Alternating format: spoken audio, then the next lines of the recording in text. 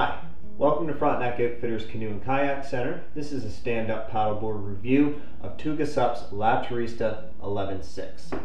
The Turista 11.6 is the shorter board in the series that also includes the longer Turista 12.6. It incorporates a 29.5-inch beam, a 5-inch depth, and is obviously 11'6" in length. Being that it is a little narrower, a little less depth than the longer 12.6 version, it's more catered towards that smaller paddler in about the 95 to 140, 150 pound range. The Turista 11.6 itself is a touring board or a displacement board, so it's been designed to be efficient through the water, to track well for doing those long distance paddles, or for somebody that maybe wants to race again or wants to do a little bit more tripping long term with the board. Talking about some of the features of the Turista 11.6, we do have that center handhold that's been recessed and contoured to make it easy to handle. You do have your paddle park along the side with the bungee here, so you're sticking the shaft of the paddle up underneath that bungee if you're just kind of hanging out in the sun, or if maybe you're doing the SUP yoga thing. You'll also notice that the Turista 11.6 has that recessed standing platform, and the idea there is that it lowers the center of gravity, so it helps improve the stability of the board overall. As we start to move to the nose, you do have a bungee point up here to lash some of your gear, and then you'll also have your FCS GoPro mounts if you want to take some filming while you're out there. The boards themselves in the Turista series are very visually appealing. They're beautiful looking boards. You do have that graphic tape up at the nose as well as at the tail. It does look like bamboo. It is not, it is a graphic tape. On the inside of the board, that being said, the way this board is made is you have the EPS foam core, fancy word for high density styrofoam, that does have a sheet of bamboo veneer on the inside that improves the durability of the board, the stiffness, but it keeps the weight down.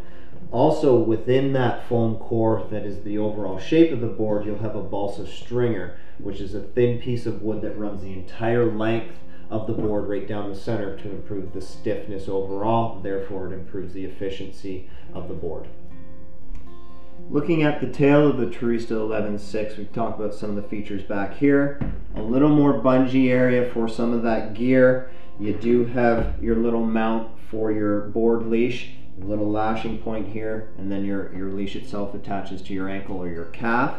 You can notice that right at the tail it starts to contour down.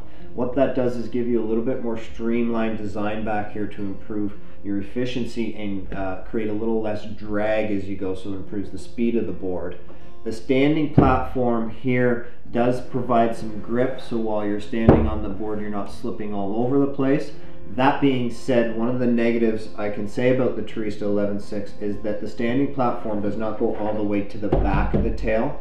In order to make a touring board a little more maneuverable, you do have to shift your weight to the back, get the nose out of the water to decrease that water line to make it much more playful. Being that you have that gloss finish back here, once this starts to get wet, it becomes quite slippery, so it does provide some challenges to make that board a little more maneuverable when you step towards the back.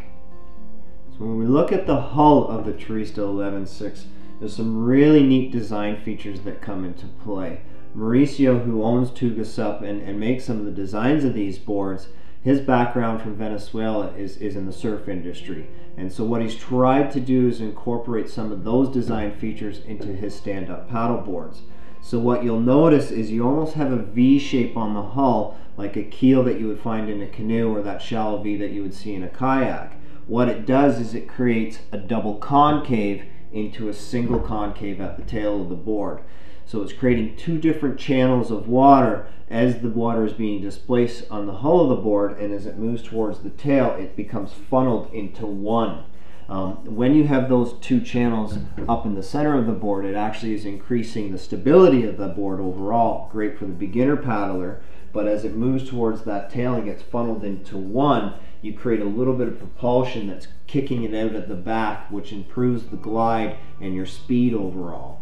What you do notice here right at the back is you have that U shape, again really channeling the double concave into the single concave to increase the performance of the board.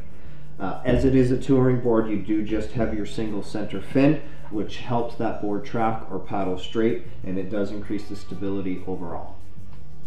So to summarize, the Turista 11.6 from Tuga SUP is a fantastic touring board. It is my personal favorite board that I have ever paddled. It's great to tour, it's an efficient board, it's fast through the water. It's also quite user friendly, again, because the double concave is really increasing the stability. Like we mentioned, suited for that smaller to medium sized paddler and somebody that's looking to tour, or you could even do some of that recreational racing, we'll call it, because it is a fast board. If you want to come out and paddle one, we do free test paddling every day of the week, and we're more than happy to have you come on out and play. If you want to learn a little bit more about the board, be sure to check it on our website at frontenacoutfitters.ca. Other than that, come on out and come paddle with us.